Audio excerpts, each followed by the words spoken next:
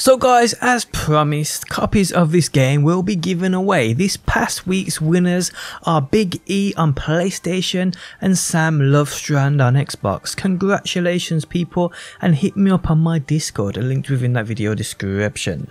Now if you guys are watching this and still don't have this game, I will give copies away this yet again, and to win it's simple, drop a like on this video and leave a comment down below. And good luck everybody. So today people, I bring you an amazing farm for the Avengers, roughly between 8 and 10 chests in about 5 minutes, and from this you can get all kinds of materials like upgrade modules, units, gear and even vault resources. So let's go. How's it going guys, my name's DPJ, and if you enjoy your stay here and would like to show your support, hitting that like button truly helps out, and subscribe if you like what you see and want to see more.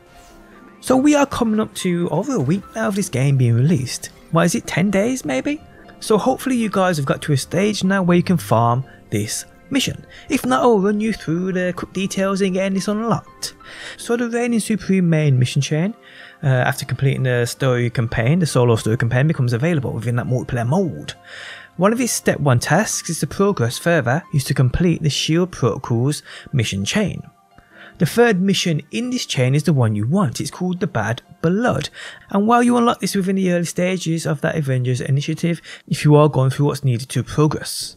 Well, it's this mission people which is just absolutely amazing, and the chests are so close together, meaning you can get upwards of 10 in around 5 minutes, and then all you have to do is simply load back to the Quinjet, then start this mission up yet again. The amount of chests means many materials, as you will see, and at the end of this route there is a shield cache which gives you those vault resources at the same time, so it's a win-win-win-win-win. And within the shield cache people, there's sometimes up to 3 chests. That's just in this one area. That's not included the 6, 7, 8, 9 outside of this place. And if you do this on Iron Man or 4, it'd be much quicker, but also at the same time you can check those trees, because more times than not you'll find chests there also. So yeah guys, this is definitely one of the best missions to farm for those resources, and for sure I really hope it helps you out. Just follow the path I show you on screen now for maximum efficiency. Also remember, if you up that difficulty you'll get more resources too, so keep that in mind. So if you have that high power level and a level 50, you may as well put it on hardest difficulty because you get more resources. If you ain't, keep it at a standard and you still get a decent amount. Like I said, upgrade modules, vault resources, gear, absolutely everything you want. So yeah guys, I hope this video helps you out for sure. And on that note, we have come to the end. If you guys enjoyed it, leaving a like really helps out. If you're new around here and want to see more Avengers, be sure to subscribe. And if you never want to miss a video upload, you can turn notifications on by hitting that bell button. But guys, thanks as always for stopping by. Hopefully you enjoyed the video, and hopefully I'll see you in that next one.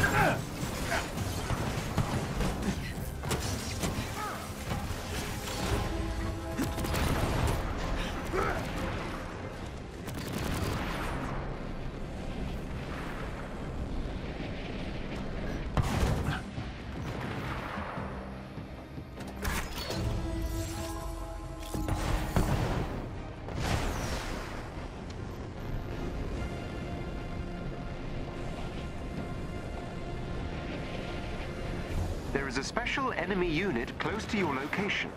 They may drop something useful if defeated.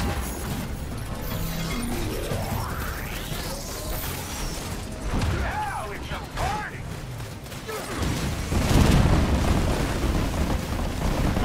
Why did you choose the wrong side?